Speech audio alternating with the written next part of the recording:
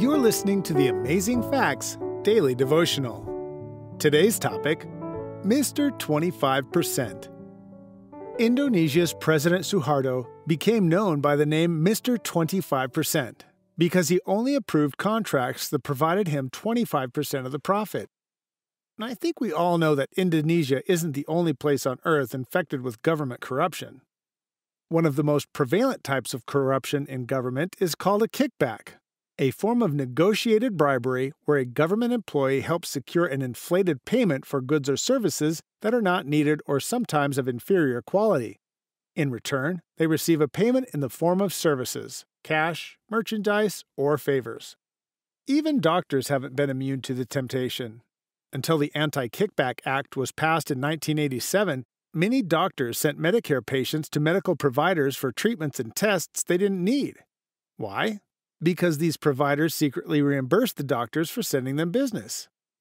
In case you think I'm only picking on politicians and doctors, many of us struggle at some point with resisting some form of bribery. It's part of our old man nature, and we get an early start.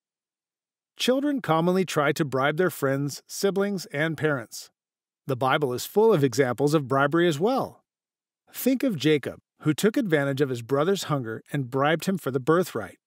The payoff was a bowl of stew. Bribery, along with his own poor choices, caused the ruin of Samson.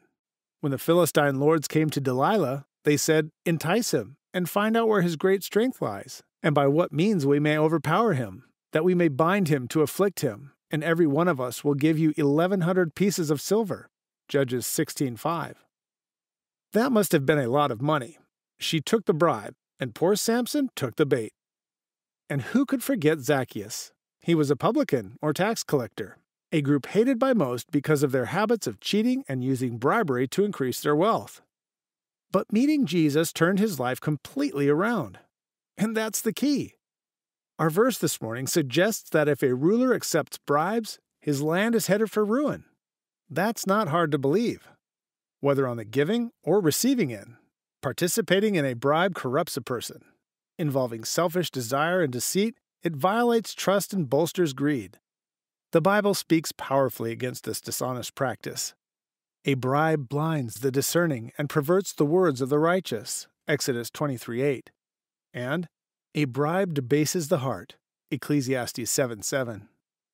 Our key Bible text for today comes from Proverbs chapter 29 and verse 4.